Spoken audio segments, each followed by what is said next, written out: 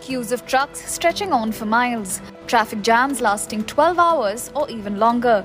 These were scenes from near a major US-Mexico trade port in Texas on April 12th. New rules imposed by Texas governor led to protests by Mexican truckers.